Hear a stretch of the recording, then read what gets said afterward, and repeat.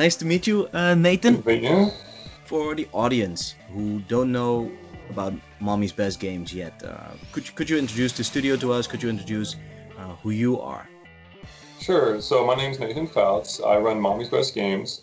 Before that, I worked on Postal 2. I worked on Resistance, Fall of Man, some Ratchet and Clank games, even a Duke Nukem game, an Austin Powers game at one point that got canceled. So I've been around the industry for a long time, since about 1998. And I actually went independent in 2007. And so we were indie pretty early on. Our thing is a little different than a lot of indie companies that make action games. So we're 2D, action game focused, but I make sure to always put something original, honestly original in the gameplay. You know what I mean? I don't come up with a whole new genre. What I like to do is take something that I like to play and add or contribute to the genre. Right, right. You know, That's quite apparent in especially Shoot One Up DX, but even Pig Eat Ball. I played that some time Nice. ago. Yeah. It struck me as something familiar, yet what exactly the thing you're saying. It's different in some way or form. So Yeah. how big of a team you have? Well, it's mainly me making the games. My wife actually does our books, and she helps with the finances and all that sort of thing. But she actually contributes to design as well sometimes. It depends on the game. We actually made a couple mobile games for a while there. I tried free to play, and we made a really original auto runner. It's called Finger Derpy, and what's cool about it is you control little horses or other animals, and you tap, but you tap your fingers to make them run. So that was my wife's idea. Was it was like you were running on your Right. on your mobile device. It's really cool. And the really crazy control part of the game that throws everybody off, but it's intentional, is it's like your little fingers are the hooves of the two front hooves, but when you actually go opposite the way you think you're going to go. So your little creature is you're always barely steering and barely. Like a That's, drug. so that's like the gameplay. You know what I mean? That's the originality to the game that I think's really. I haven't seen it otherwise, and so I'm really proud of that. So that's like you say with Piggy Ball. Basically, it was the original concept for Piggy Ball was what if Pac-Man got fatter in the Exactly. maze? It is Like, what do you like do? Pac-Man indeed. Yeah. Yeah, and so then from there, it just exploded where it was just like, okay, we can create all kinds of interesting new problems. And it was always like, in Piggy Ball, you solve the maze when you eat all the balls. That's Pac-Man Right. also. It's the same as Pac-Man. The crazy part is you can lose some of the balls in Piggy Ball. You have to barf them out and then, squeeze down to size and you get fatter. And that game was a bit of a kitchen sink. I mean, but I'm so proud of the original kernel, the concept. That game was very much like a Super Mario Galaxy style game, Super Mario Odyssey, where I just love the Mario games when you get into a new level, and it's just got its own little chunk of gameplay. Right. You know what I mean? And there's something new to solve in that, and I love looking at a level and just being, just like you're so excited, like what is going to happen in this level? Through the years we've made different ones, but we've always tried to contribute something new to the action style. I think that is actually quite successful with your games. So if I understand correctly, you're like the programmer, designer. You basically do everything, including the music. So the one thing I can't do is music. Yeah, I'm Right. not musical. I love music, and I am very opinionated on music. You know what I mean? But I can't produce it. So fortunately, we have a really talented musician, Hamdia Janovic, and he's really talented. And he made the Piggy Ball music and all Shoot One Up music. He made the kind of the loungy techno and Right. the trance. That's what I asked for on that one. And Explosionade, we've got just heavy metal rock, which I just love, heavy metal style music. And so yeah, he did all the music. But for basically all the games, I do design, original concept, the art. I'm basically I'm an artist. I'm not a musician. And then I also do the programming. So for AAA, the AAA time, you make more money as a programmer, and so I was always a programmer to get paid. But I can also draw and paint. I love painting. I love oil painting and classical painting, and I actually like still lifes a lot. So I think that's a very easy segue to shoot one up. So I was wondering, like looking at the game, it feels kind of um, futuristic, dystopian. I mean, they're like killer whales laying dead, sleeping, not sure what they're doing there, and they're like these mechanical beings. I couldn't help but wonder what are the origins of Shoot One. So the gameplay origin came from, it was a experimental game challenge, and I think it was by one of the guys that did World of Goo, one of the designers behind that. He had this fun little experimental gameplay challenge. He called it a 7-day challenge, and they would give a theme. I can't even remember what the theme was. It was something like multiple, something like that. And that's where I just came up with it. I was just like, oh my gosh. And I've never seen it otherwise. And what's interesting about Shoot One Up that some people get and some people don't until they play it. They always say, what's my main ship? What am I protecting? And that's always been in every other shoot 'em up. Absolutely. That I can say for certain is there's always a main ship and you've got options or flanks or stuff like that. And what's cool about Shoot One Up is you're all those ships, and those are all your 1-ups all the time. And so you can get up to like 30 is the max in single player mode. And it's interesting, but they die in different spots on the screen. You know what I mean? So and sometimes you're protecting kind of two areas here, and the bullets are flying, but you can bring it back together for control. So speaking of gameplay, the thing I like about Shoot One Up is that, contrary to a lot of shoot 'em ups where you can only succeed in the game if you like stay alive, keep collecting your power-ups, and make your way through the game. The thing about Shoot One Up is that I can pick it up at any time, like day and night, literally. Like when I'm a little bit tired, I just can play it, or when I'm like super excited, I can play it. Doesn't matter. It's like made for everyone, not just the shmup expert. I was wondering, is that like a conscious design, or did that happen by like happenstance, or how did that come about?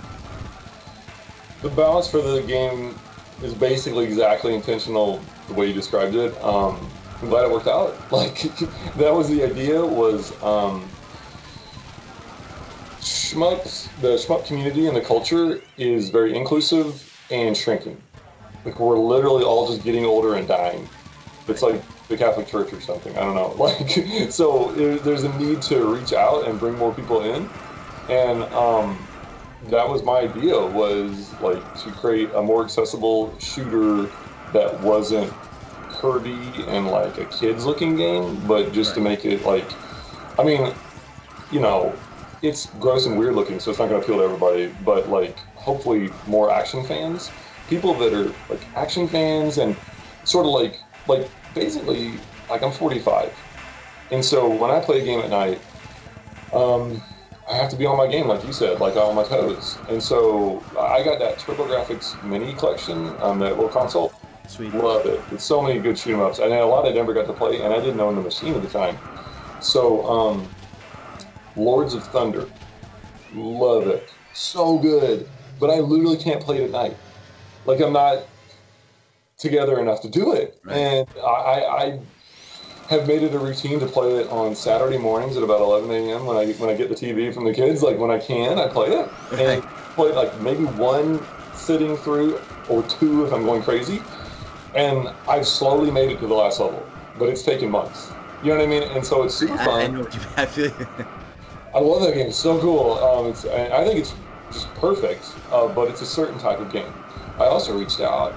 And so I talked to them and just kind of talked to different disabled gamers, and I was like, what is in games? What helps? And my takeaways that I now put in every game is gameplay speed options. Ah, right. And so the one thing I do intentionally is I lock you out of the leaderboard if you mess with the gameplay speed, but I give it to you for single player. Right. And I love it. Like you can slow the game down or speed it up.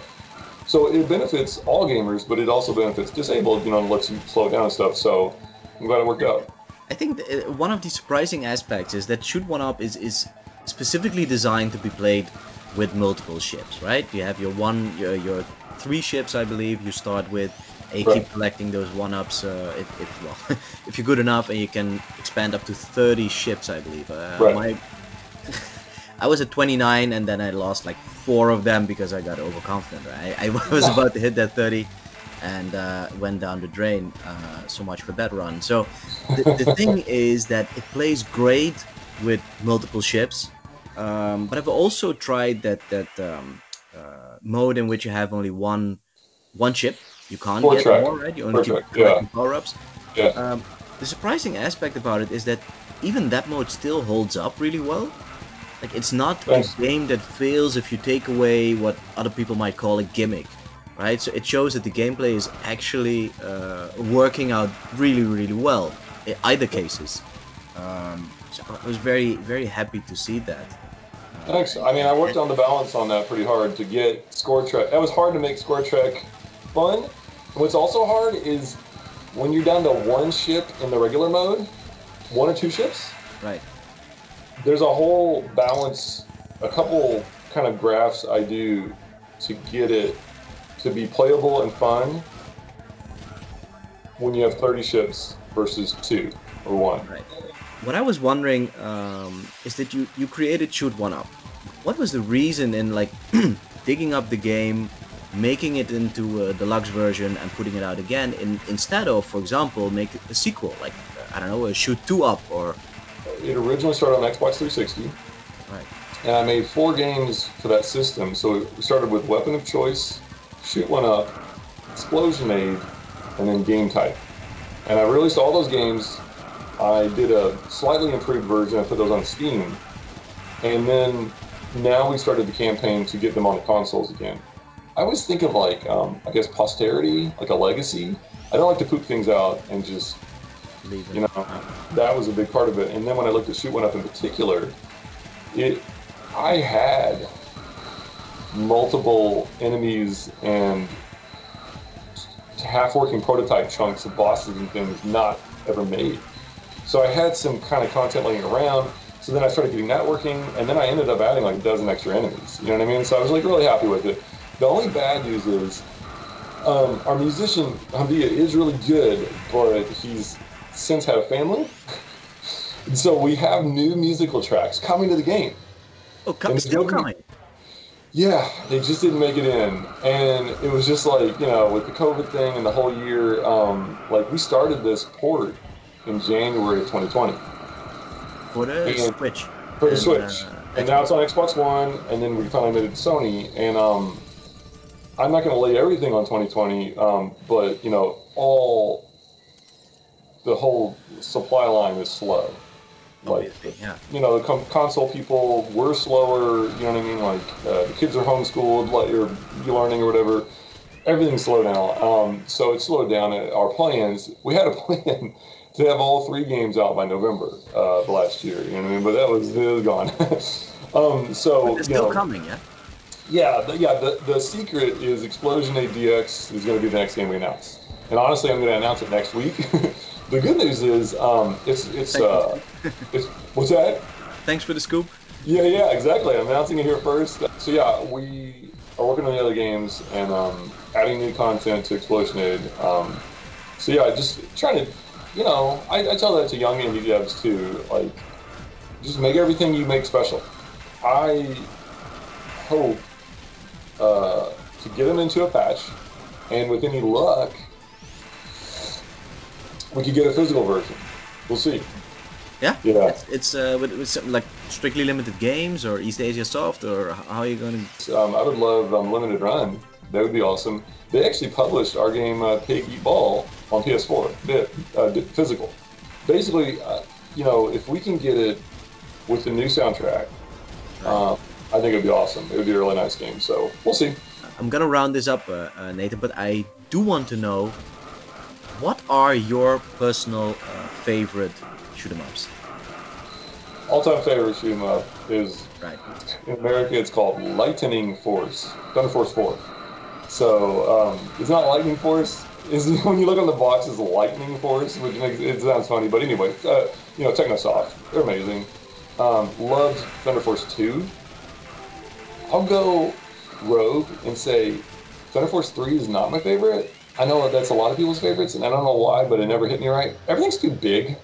Like, it's big and fast. And anyway, I'm not trying to sway anybody's opinion on it. It just didn't. I just also don't like the big plant design boss in the first level. Don't love it. So anyway, Thunder Force 4 is my favorite. I just love it to pieces. Gary's on the Sega Genesis is also awesome. R-Type, I have to jump back to that one. Probably original. R-Type's so good. It's just, I kind of love the puzzle levels. You know what I mean? Like it's like a puzzle level where you, like I can think back to level 5 in R-Type 1 when the enemies are just pouring down. Right. And you're just like, okay, I've tried everything. I don't know what to do here. You know what I mean? And you literally have to solve a puzzle to get through it. And you're like, but it's an action game. It's not a puzzle. I love it. Anyway, so R-Type. Gradius 5 is pretty amazing. Sorry, which? Gradius 5 yeah. on the PlayStation 2. It's a little bland, I think, in terms of art. It's a little plain looking. I don't know, but level design and enemies, I just think it's fantastic. Let's see here, and then like Freaky Games. There's that. Let me just. What is it called? I'm trying to think of. I don't know. Cho Aniki. I'm such a dummy. CHO. Cho Aniki. Definitely look that one up if you've never seen it. It's amazing. So it's not very playable, but it's really inspiring. I also like Fantasy Zone, the Sega games. And then one of my favorite running guns is Ranger X on the Sega Genesis. And then the other big one is Granada. It's another Sega Genesis game. It's a tank game, top-down view. I would call it a shooter. It's debatable, but you control the scrolling. You know what I mean? Granada, I think it's fantastic too. And yeah, what about yours? What were a couple of yours favorites? I recently came into contact with the guys behind the Endstream arcade streaming service. Okay. I'm not sure if you're familiar with them. It's like they have this streaming service of retro games, and it has a lot of those shoot 'em ups of like the golden days, arcade shoot 'em ups of Taito, SNK, Saikyo, if I pronounce it correctly. Saikyo, yeah. Like all those, yeah. Taito's probably my favorite just because of Darius, but yeah, Saikyo is amazing. Yeah, Strikers. The Strikers games. Strikers like 1945 and stuff, and Strikers 1945 2 and 3. Those are really cool. Yeah, the Gunbird. Nice. Yeah, I like those. Was the Dragon something? Yeah. From them. There's a couple. Yeah, from Saikyo made a Dragon Blaze, something like that. There. Yeah. So cool. I'm making my way through those because I've missed out on a lot of them. So right now it's just like all over the place. I haven't finished any of them, but like, getting sampling. Yeah. Thank you so much for your time, Nathan. Thank you. It was awesome connecting. It's just cool talking about games. Absolutely. Yeah. And I hope people are picking up Shoot 'Em Up the X because, like I said, I really enjoy picking it up every now and then. Thanks. Let's stay in touch. I'm looking forward to the other titles, Explosionade, Weapon of Choice, and maybe we can have another interview when those games drop. Sounds good. Thank you so much for talking. Thank you so much for joining the channel, man. Have a good day. Yep, you too. Bye.